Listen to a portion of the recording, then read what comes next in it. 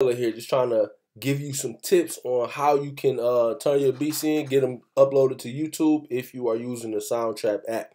Again, if you look at the directions for this week's work, you need to upload your beats to your YouTube channel, right? So also make sure you read that message that's in green right there. But for now, I'm gonna just show you how to upload a beat to YouTube. So if you go to soundtrap.com, it looks something like this, and here are all of my projects, right?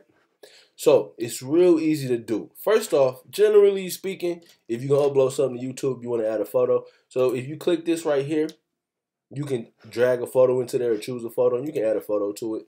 Or if you just go down to whatever your project is, click these three dots, you can click share. YouTube is right there. That's all it takes.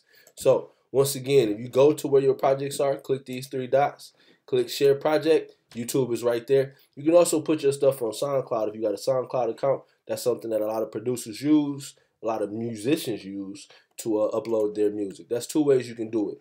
If you are inside of a project, though, this part is very important too. If you are inside of a project, it won't work. It's not going to let you do whatever it is that you're trying to do, which is upload it to YouTube.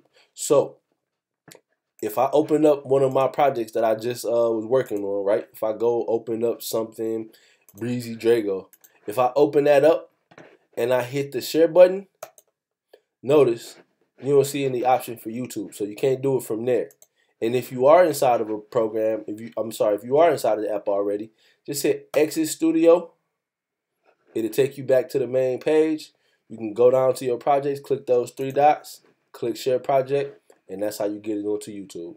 Hope this video helps. Let me know if you want me to upload more videos like it. Other than that, though, people, make sure you upload your video to YouTube.